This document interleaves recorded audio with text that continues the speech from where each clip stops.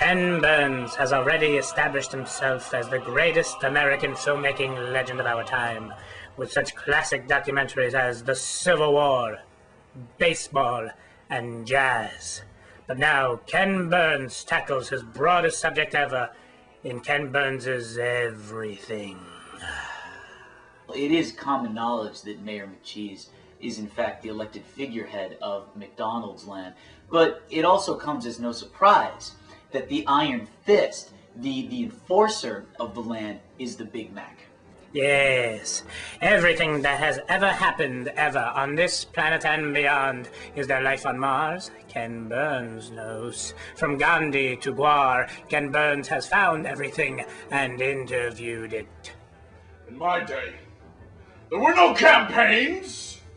We had opponents, and the winner was the one who wasn't shot at the end.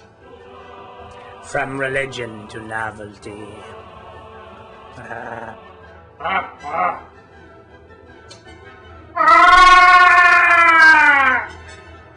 Yes, that's right, my prehistoric friend. Everything. From heroes to oddities to the dumbest, most moronic imbeciles to ever grace the presence of our oxygen-fed planet. Yes, Steve Martman, touch the ball, you moron.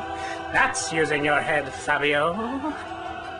I believe the name of the owl was Stinky McLewis, but I'm not really sure. I'm really drunk.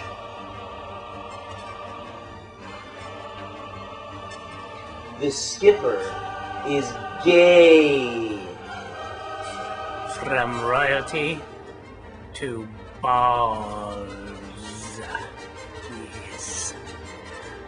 Ken Burns has done the impossible and managed to capture everything on a mere 1 million tapes. And PBS will show them all to you, starting with Volume 1, 1 hour at a time, for the rest of your miserable, meaningless life.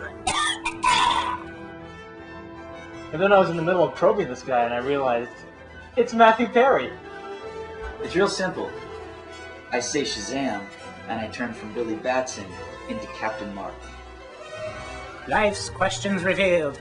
If you've ever asked yourself, what the hell is that? You need to watch Ken Burns' Everything. So I was doing an interview with Mean Gene Okerlund, and he asked me a question and I kind of didn't know what to say, and it just kind of came out. I didn't plan it. It just flowed, you know, what you gonna do? Best show ever. You can't always get what you want. Why do we love? Why do we fight? Find out in Ken Burns' Everything, starting Thursday at 8 o'clock for the next 1,000,000 years. You'll have to stay alive to find out.